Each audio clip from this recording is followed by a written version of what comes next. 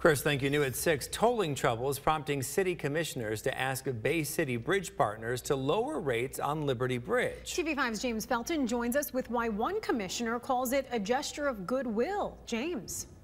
Earlier today, I met with Chris Gerard, and he did not mince words.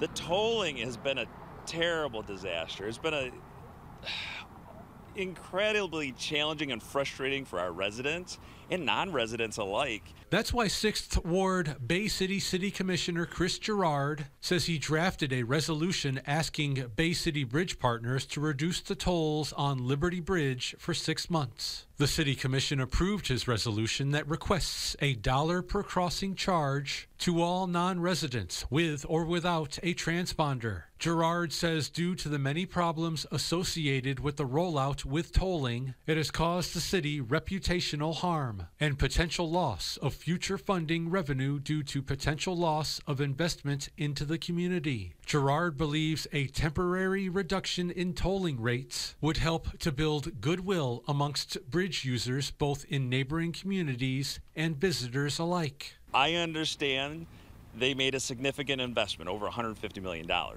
but they needed to take the due diligence and time and care to roll this out properly and not have the overcharges and the billing that they've had. Gerard says he's heard from a lot of people who want Bay City to cancel its contract with BCBP. I think I'm going to put forward a resolution asking that contract to be looked at, just to make sure everybody's keeping up with terms.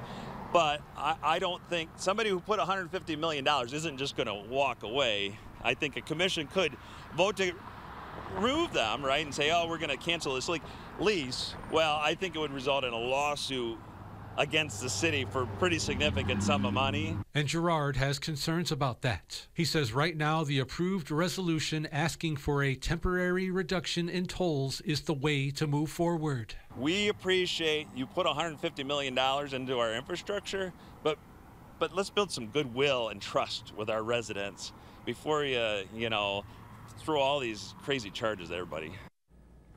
Gerard's resolution also requests that Bay City Bridge partners do everything in its power to ensure no in-city residents are improperly billed for tolling, and if they are, their issues are resolved in a timely manner.